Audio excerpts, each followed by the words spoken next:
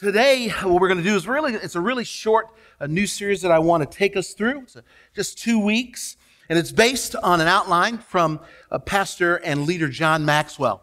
He wrote a book many years ago called Winning with People. Great book. If you've not read it, I would recommend you grab it and have a read. And it's a place, and in this book, Maxwell encouraged us to start with a thought that we all want to get along with someone else. We all do. There's someone that we want to get along with, no matter what. But for those of us who believe in God, it's pretty critical that we get along with others. That's kind of central to the whole idea of being a Christian. After all, what we're told in 2 Corinthians chapter 5,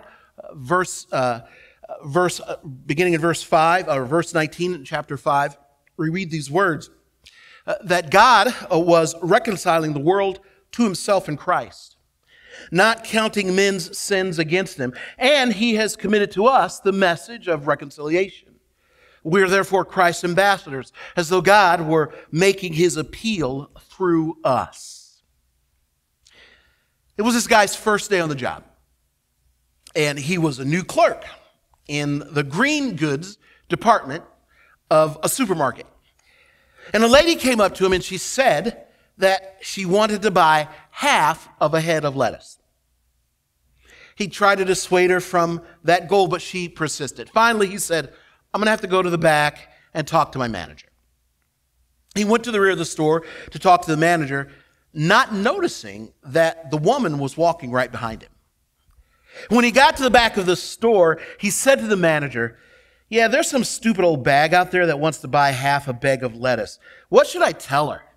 Seeing the horrified look on the face of the manager, he turned around and seeing the woman added, and this nice lady wants to buy the other half of the head of lettuce. Will that be okay? Considerably relieved, the manager said, that'll be fine. Later in the day, he congratulated the young man on his quick thinking. He then asked him, he said, where are you from? The boy said, I'm from Toronto, Canada, the home of beautiful hockey players and ugly women. The manager looked at him and said, my wife's from Toronto. The boy said, oh, what team did she play for? So where do we start in this journey of winning with other people? How do we put ourselves in a good position, to have a positive influence on behalf of Christ?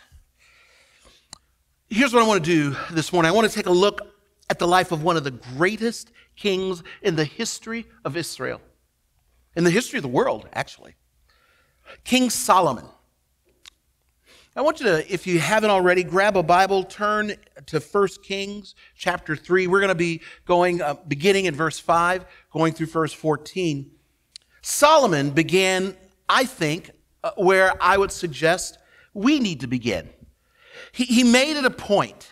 He made it a point to acknowledge kindness. Acknowledge kindness. This is what we read in verse 5 from 1 Kings chapter 3. At Gibeon, the Lord appeared to Solomon during the night in a dream. And God said, ask for whatever you want me to give you. Solomon answered, you have shown great kindness to your servant, my father David, because he was faithful to you and righteous and upright in heart. You have continued this great kindness to him and have given him a son to sit on his throne this very day. Friends, how often do you simply take notice of the kindness of other people? Do you take the kindness or goodness of other people maybe for granted? Perhaps some of us are people who kind of have this strong sense of privilege, that we don't need to acknowledge others being kind to us. Fortunately for King Solomon, when given an opportunity to ask for anything, here in 1 Kings, he acknowledges the kindness of God. This kindness, Solomon tells us, is that God allowed the throne of David to continue in existence even after King David had died. You know, I've always maintained, and Ruthie can tell you this, I've always maintained that you can tell a lot about a person or about people based on two things. Number one, how they treat little kids. But number two is how they treat waitstaff at a restaurant. I remember once having lunch with a group of people I was meeting for the very first time. I was ashamed, dismayed, and disappointed to watch this group of committed Christian people treat the hardworking but overextended staff at this restaurant with harshness that made me want to leave lunch, not have anything to do with the group. Not once did anyone in the group treat the staff with kindness or respect. Instead, they displayed impatience, disregard, even contempt for the waitress, causing me to come to the conclusion that just maybe these might not be people that I wanted to be associated with. And Solomon didn't allow his position as king of Israel, the son of the greatest king of Israel, the one who was called a man after God's own heart. He didn't allow him being that guy's son to blind him to the importance of having a grateful, kind heart toward those who had showed him kindness. How about you? What I'm asking you this morning is to take a mirror, to look closely at yourself, kind of see maybe there's some changes that you need to make in the way that you deal with, the way that you relate to others. King Solomon shows us by his example the importance of acknowledging the kindness of others. But there's also another acknowledgement that we need to make. We also need to acknowledge our need. We need to acknowledge our need. Now, beginning in verse 7 of chapter 5, we read these words.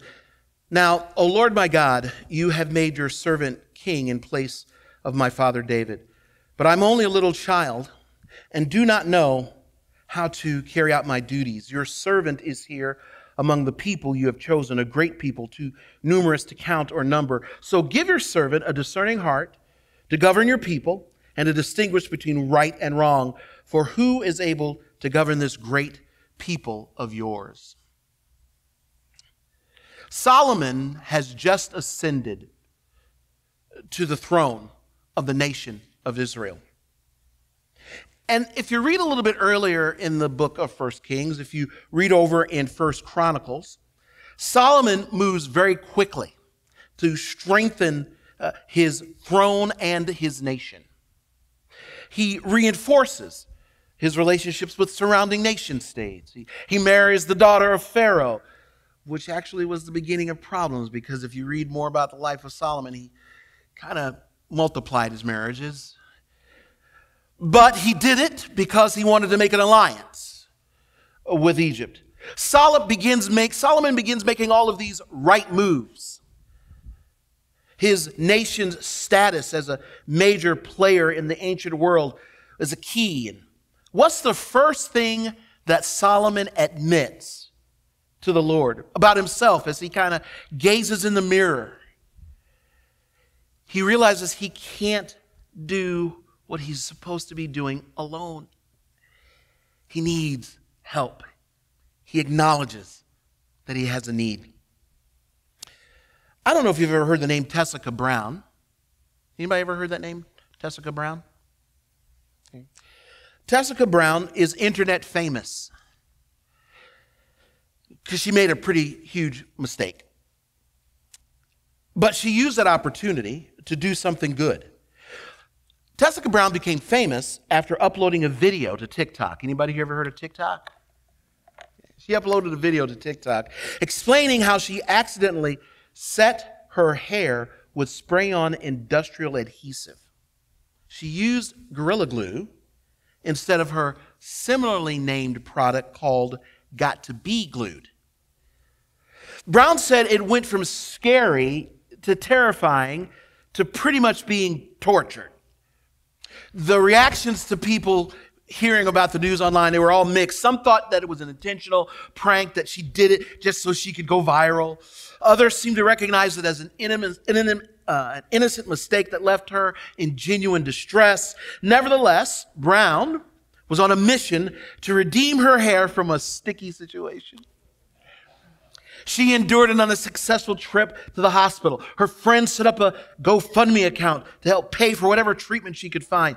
Redemption, however, finally came from a plastic surgeon out in Los Angeles, of course. Dr. Michael Obeng, who offered to operate on her free of charge. He had a chemistry background, and he created a solvent to break down the adhesive's active ingredient, polyurethane. Brown said Dr. Obeng got every bit of it out, and she received a few extra scalp treatments to make sure that her hair wouldn't fall out. And out of her gratitude for his generosity and his expertise, she donated the balance of that GoFundMe account to an organization called Restore. And Restore was started by Dr. Obeng, his own foundation, and it raised money for overseas patients who needed reconstructive surgeries. Friends, there are times when we simply have to let others know we need them. We need help. We'll not achieve much of anything if we behave as if we need no one, that no one has anything they can offer to us. You know, I have talked about this before, how much I just admire Michael Jordan. Michael Jordan, watching him play all those years, these incredible. Just this morning, I watched another video of the guy take off from the free throw line and dunk the ball. He started jumping from the free throw line. Then he dunked it. He achieved incredible celebrity status. He helped this small little company out in Oregon. I don't know if you've ever heard of them, but they were a nobody company. Anybody ever heard of Nike? He put them on his back, and they propelled that brand worldwide. And he set record after record after record. But you know the one thing Michael Jordan didn't do early on in his career? Anybody know? He didn't win what? He didn't win championships. He never won any championships. All those years, the NBA championship, it eluded him. And in his book, he wrote a book called I Can't Accept Not Trying. He said, we started winning championships when there was an understanding among all 12 players what our roles were. And let me tell you, he understood what his role was too. He understood that he couldn't do any of that without the other people around him. In other words, we knew we needed one another. We acknowledged that we couldn't do this without depending on one another. We had to acknowledge that need and live with it. How about you? Have you acknowledged your need for other people? If you really want to win with other people, you need to follow in the footsteps of King Solomon. You got to acknowledge kindness. It's critical that you acknowledge that you have needs. And finally, and probably I would say the most important thing that you need to do is you got to allow God to be God. Beginning in verse 10, 1 Kings chapter 5. This is what we read. The Lord was pleased that Solomon had asked for this. So God said to him, since you have asked for this, not for a long life or wealth for yourself, nor have you asked for the death of your enemies, but for discernment in administering justice, I will do what you have asked. So I will give you a wise and discerning heart so that there will never have been anyone like you, nor will there ever be. Moreover, I will give you what you have not asked for, both riches and honor, so that in your lifetime you will have no equal among kings. And if you walk in my ways and obey my statutes and commands, as David your father did, I will give you a long life. God looked at the attitude that Solomon displayed and completely blessed Solomon's socks off. How crazy do you think it would have been for Solomon to get to this point after expressing gratefulness, admitting his own shortcomings, for him to say, okay, God, thanks, beat it, I don't need you anymore. But you know, how many of us do that to the people around us? We get what we want from them, maybe. And we have maybe this ungrateful heart. We're unwilling to have this grateful heart. Perhaps we're unwilling to confess that we really need them in our lives. But we often get to the point where we need to let people do what they do best. Just like Solomon allowed God to be God and to do what he could do. Sometimes we find ourselves, we'll say, well, that's the last time I'll ever get to the point in a position where I count on anyone else to come through for me. You guys know what I'm talking about. I was counting on somebody that didn't do things like I wanted to. Our stubborn, self-reliant switch is moved to the on position. We put up a wall. We refuse to let others do what they do best. Our pride gets in the way. We try to do it all ourselves. And this is where the words of James chapter 4, verse 6, the words that James shares, he says this, but he gives more grace, talking about God. Therefore, he says, God resists the proud, but gives grace to the humble. And the scripture that James is actually quoting from in that particular passage, James is actually quoting a scripture that comes from the book of Proverbs. Proverbs chapter 3, verse 34. And it's really interesting that James is quoting Proverbs. Because you know who wrote Proverbs? King Solomon wrote Proverbs.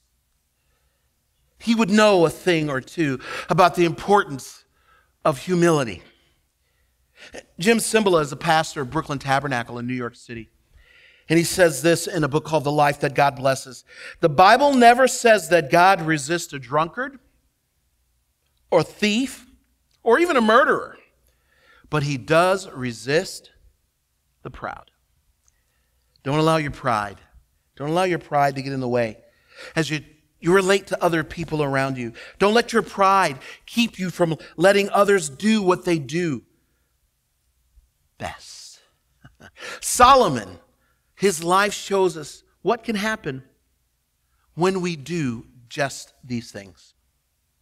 If you want to win with other people, you want to be attractive to other people, you want to grow strong relationships with other people, if you want to be an influencer for the sake of God, not just, for no reason, if you want to have an impact for Christ, you want to make a difference for Jesus, you have to let God accomplish what he wants first in your own life. You got to start with you. You want to win with other people? Start with what's going on with you. How many of you have heard the name Luis Palau? Does anybody that sound familiar? Luis Palau is an evangelist.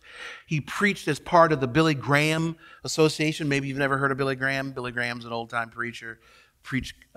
Did these giant conferences and around the world. It's estimated that Billy Graham preached to billions. But Luis Palau was one of Billy Graham's preaching associates. And he shares this story. He says during his first semester at Multnomah School of the Bible, it's a school out in Oregon, there was a gentleman there by the name of Major Ian Thomas. He headed what was known as torchbearers. And he spoke at one of their chapels where Luis Palau was as a student. And he talked about how it took Moses 40 years in the wilderness to learn that he was nothing. Then one day Moses was confronted by a burning bush, just a bunch of ugly sticks. Yet Moses had to take off his sandals. Why? Why did he take off his sandals? Because God was in the bush. Major Thomas said, God was telling Moses, I don't need a pretty bush or an educated bush or an eloquent bush. Any old bush will do as long as I'm in the bush. If I'm going to use you, it won't be you doing something for me, but me doing something through you. Luis Palau says, I was that kind of bush. A useless bunch of dried up sticks. I could do nothing for God. All my reading and studying and modeling myself after others was worthless unless God was in the bush. Only He could make something happen. When Major Thomas closed his message, Luis Palau says, I ran back to my room, and in tears, I prayed in my native tongue, Spanish. My spiritual struggle was finally over. I'd let God be God and let Luis be dependent on Him. Friends, we're beginning that time of year, that season of the year, where school begins. We get back into old familiar rhythms. Maybe not rhythms we're totally crazy about, but these rhythms give us new opportunities. And I am convinced that one of the best opportunities you can take advantage of is determining how you can be the presence of Christ with other people. What does it take? What does it take? Well, we'll keep talking about that next week. What does it take to really win with people? You got to start with yourself. You've got to start with yourself.